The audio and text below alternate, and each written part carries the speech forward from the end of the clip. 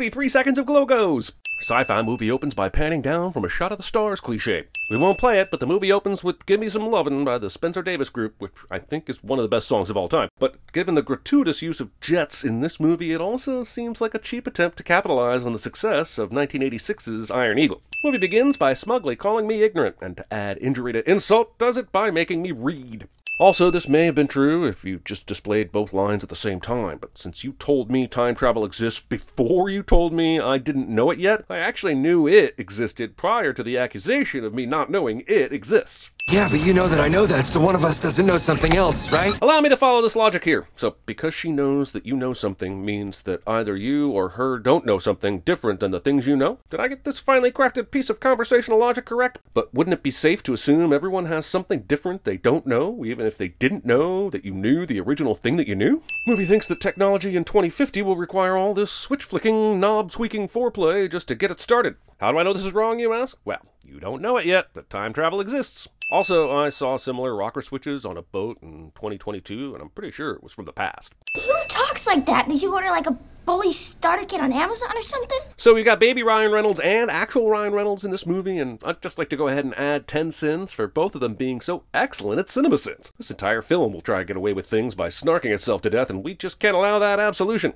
It's barely been a year since we lost his father. Remember, you spell it principal because they are your pal you use at the beginning of your movie to sneak in some forced exposition. At least I think that's how the mnemonic device goes. You better start caring because the future is coming. This foreshadowing is heavy-handed, even for a movie that opened with time travel exists. This doofus will just leave his ball glove out in the yard unprotected from the elements and then not close the door when he comes inside. And you wonder why we have so many kids sins. Can we please stop saying date now? Kid is killing his Ryan Reynolds impression. But the problem with roles like this, where the younger actor mimics the older one, is that it makes it seem like personalities are constant throughout life, as opposed to something we develop over time. And I'd like to think it took more than just a few years of bullying to turn Reynolds into a sarcasshole. No ovens, no answering the door, no video games. This is just a setup so we can immediately cut to this little prick playing video games, but honestly, what kind of parent tells a middle school age kid no video games in 2022? This is just a recipe for all sorts of internet rabbit holes that lead to your child either becoming a porn addict, a racist, or even a YouTuber. Let the boy play video games, for God's sake! Also, showing this as a precursor to Adam becoming a pilot makes a good point that some video games can help you learn certain skills. I, on the other hand, am what you get when your mom and dad think Nintendo is the devil's Sudoku, and movies are a safer bet. Continuing to walk into a forest that appears to be raining fire. I'm not trying to start a conspiracy theory or anything, but have you ever noticed that kids in movies have a much higher percentage chance of having asthma than kids in the real world? Is it something in the LA water? There has to be another explanation other than it's a cheap and easy shortcut to tension and easy character development, doesn't there? Hey, don't call anyone, okay? Put the phone, I'm not gonna hurt you. The fact that the movie doesn't end right here means that Ellie is a terrible parent. Even at 12, this kid should know that finding someone in your home with a gunshot wound is an immediate call to the police situation, and not a wait and see if it's your older self who has traveled back in time on a mission to save his wife and restore continuity to the timeline situation. And the director said, "Hey Ryan, when you open the fridge, first thing grab an apple?" Yeah, I've played sarcastic assholes my whole life. I know how to choose the right fruit. Bullet, you were shot? Yeah, no, actually, no. I was stabbed with a bullet. What do you think, you moron? Adam the Old thinks taking his younger self's question, which was obviously based on the surprise of seeing his first gunshot wound out of context, makes him clever. Who even does that? Seriously. What's with the lightsaber? It's not a lightsaber. Thinking if you say it enough, Disney won't sue you. Fucking zip it! No one calls Jinx. How do you know my dog's name? Because I named him. Why tell him who you are at all, though? What purpose does it serve other than getting him more worked up than he already is? And even if you were going to tell him, why wait until now? I mean, other than the obvious reason that you wanted to string the audience along, who, by the way, have known what was going on here from the beginning anyway. You're me. Holy shit. That's classified, but yes. Is Ryan not at all concerned about changing history at this point? If he's studied as Doc Brown, he's got to be a little bit nervous right now, right? Because I'm injured.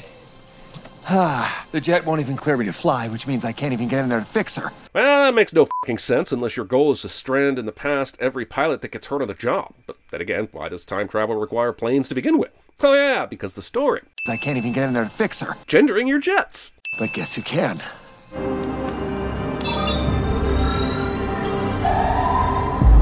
So your fancy future technology can tell you're injured when reading your DNA, but not that you are all of a sudden 12 years old? Not securing your body while riding a wobbly hoverboard 50 feet into the air with the child version of yourself. He found the perfect number and size of trees to prop up this plane and keep it perfectly level. I'm gonna go out on a limb and say trees don't work like this.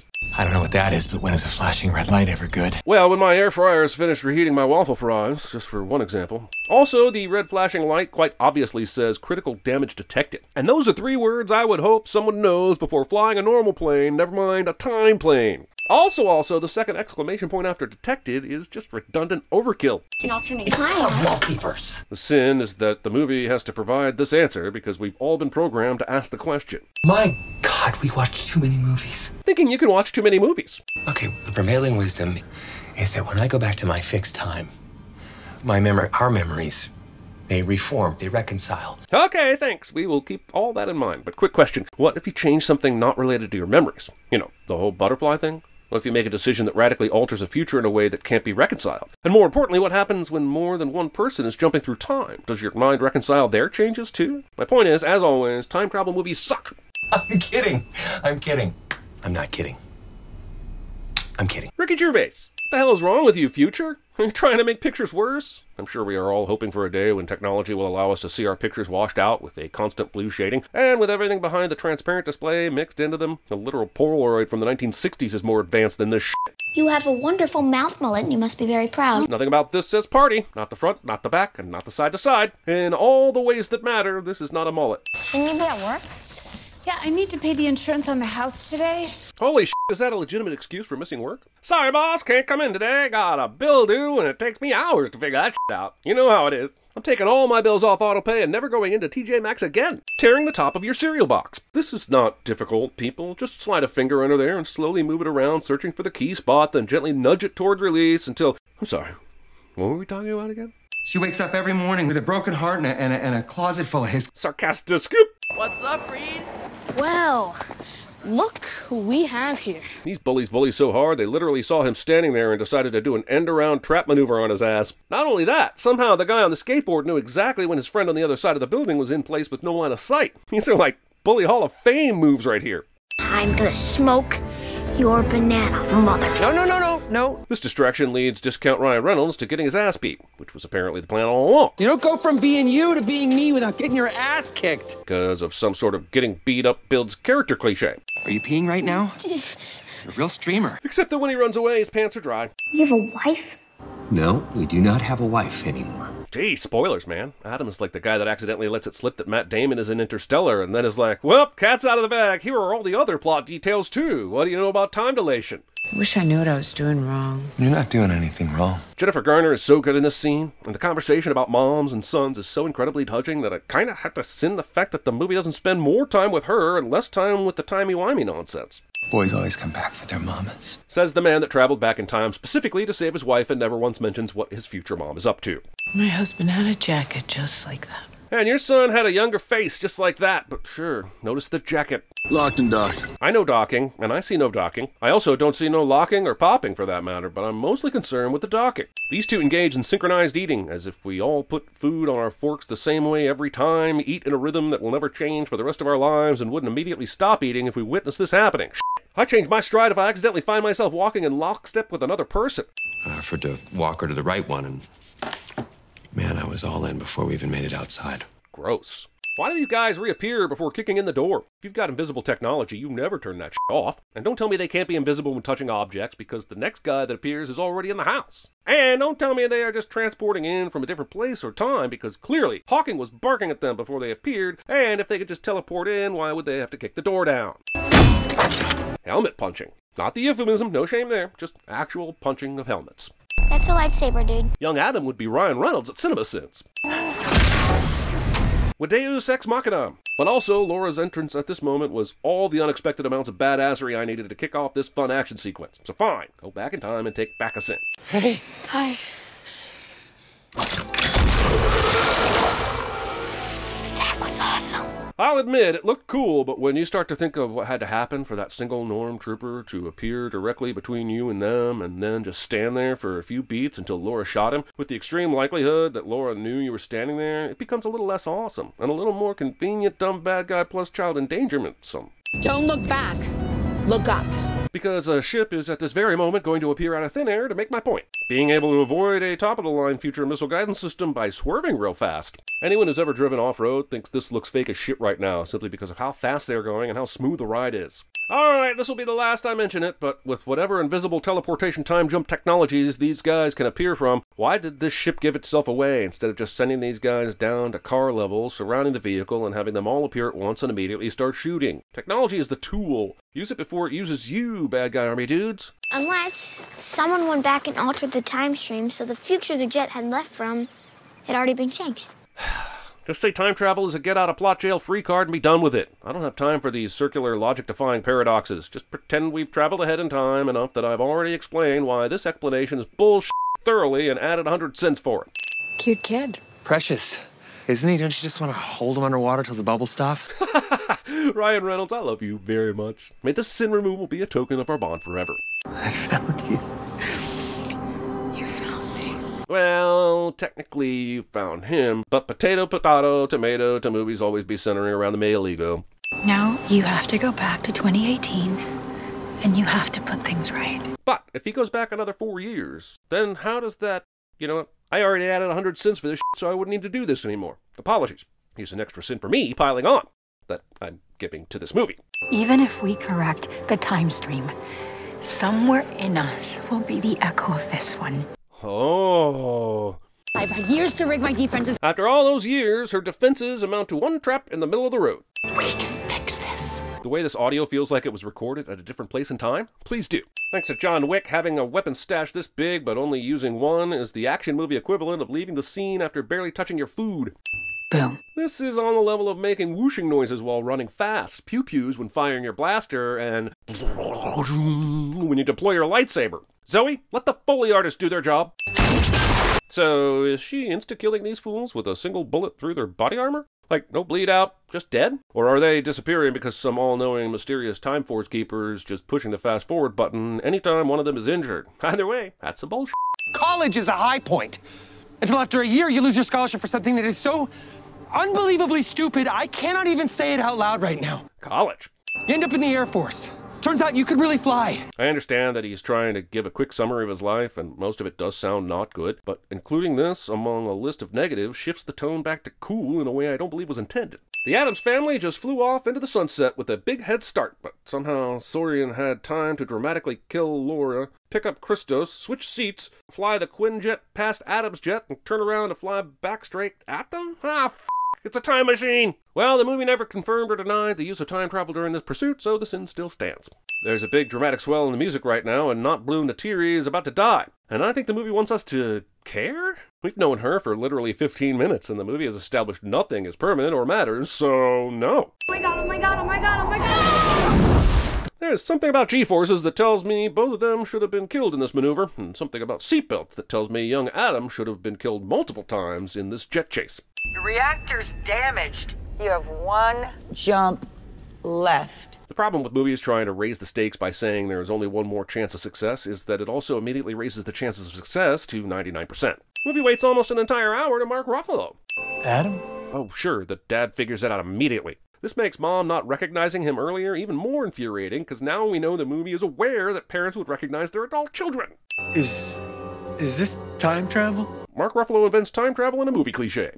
The Adam Project. Roll credits. You know the potential for catastrophic changes to the time stream. It's true, sometimes when you try to reverse that time stream, or de-age it if you will, it creates an uncanny valley. You made yourself hate him. Because it was easier than missing him. I love how in movies 12-year-olds are like genius psychologists who know the exact right thing to say instead of hormone-ruled mush brains that can't even remember to close a door or turn off a light. Guess what I'm trying to say is, kids. Adam, make sure you feed Hawking before you leave for school, honey. So wait, 8-year-old Adam was ready for school early enough to be playing video games while his dad makes an omelet? And here I thought the time travel was what made this a fantasy world. The eggs are burnt and the bacon's still somehow totally raw. Movie thinks that just because this guy invented time travel, he also has to be a genius that can't manage simple tasks like cooking eggs. God forbid Lewis be smart and able to feed himself. When a bad idea is the only idea, it becomes a great idea. Serving on a committee. Don't get me wrong, your outfits are incredible, though. They're intimidating, but also scream, please don't hurt me. That's funny. I thought they screamed, we're a faceless horde to make it easier for the audience to accept you mass murdering us. Adam is definitely handling the business end of this weapon and is somehow not vaporized. That thing has a shield function and you're just using it now? I am not being critical. I'm narrating. Narration. What happens if you pull it out? About 22% of the time, pregnancy. If I shoot him, you die too. This has literally not been established by any conversation or practical example in this entire movie. But sure, let's just throw it in the why not bucket. Might come in handy later if you need an easy out for the finale. Electromagnetic seal compromised. Adam's father called him a condom with buttons earlier. Now we have a catastrophe caused by a seal being compromised. If we take into account all the talk of wormholes, maybe the henchmen they killed earlier are like sperm trying to reach the time ovum, and Adam is like a temporal spermicide. You know what, I'm beginning to think the entire movie is a metaphor about contraception. One of my favorite little-known facts about magnets is how clever they are about what metal they attract and when. Very cinematic little buggers, those magnets. 5 minutes of nonsense that no one in this room should have survived. What is going on in the place where young Adam's face should be? If the writers want to introduce sleight of hand as a character trait all of a sudden, that's fine. But having them go full David Blaine and act as if the weapon was in his pocket the entire time is just nonsense. Immediately knowing how to do a force-propelled glow stick launch into a 3-point landing the very first time you hold the immaculate rod of blinking lights. 1 minute, 30 seconds until lockdown. It's not a real action movie until you throw a forced and surprisingly well-updated countdown into the finale. That bullet went forward a few feet and then did a balletic 270-degree turn and then continued straight again towards the magnet. I'm not saying the magnet couldn't pull a bullet through someone, but I am saying it wouldn't do it like that and certainly would have already been pulling it from inside the gun. I figured after we eliminated time travel, you two would go back to your fixed times. Well, it probably takes a while for 30 years of change time to sort itself out. Let me guess, the exact amount of time it takes to wrap up a few emotional beats? I guess the movie needs its convenient temporal field of dreams ending, despite the fact that the effect of young Soren's death happened instantaneously. Mark Ruffalo has to watch the people he loves get blipped out of existence in a movie cliché. Adam Reed. Laura Shane. Oh, right. Laura Shane. I think I remember something about... Wasn't she the... Look, I have a vague recollection of spending about 14 minutes and 44 seconds with a character named Laura about 40 minutes ago, but blissfully my new fixed timeline memories are reconciling to a world where I never watched this movie in the first place, so... skip!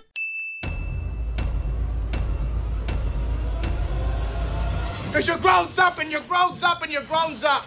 I know you want to touch all the pretty buttons with your sticky little child fingers. Disappointing you is like choking the Little Mermaid with a bike chain. What? You're kind of ripped.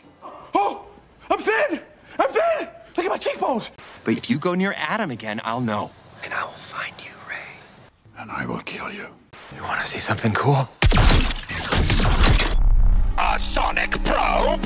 You want to see something cool? That's a lightsaber, dude. Yes! That's a lightsaber, dude. We have to get off this road fast. What road? Roads? Where we're going, we don't need roads. I don't know why everyone believes that, but that isn't true. Think about it. If you travel to the past, that past becomes your future. And your former present becomes the past, which can't now be changed by your new future. Then you say or do. It can be used, what's the next part? As a flotation device. As a flotation device. We're talking about your penis. You are technically correct. The best kind of correct. But without the algorithm, no one will ever be able to program it again. Or? The destruction might in fact be very localized, limited to merely our own galaxy.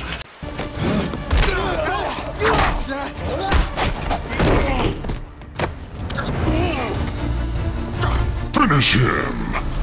There's gotta be something we can do. You want to have a catch? I'll be quiet. I'll be peace.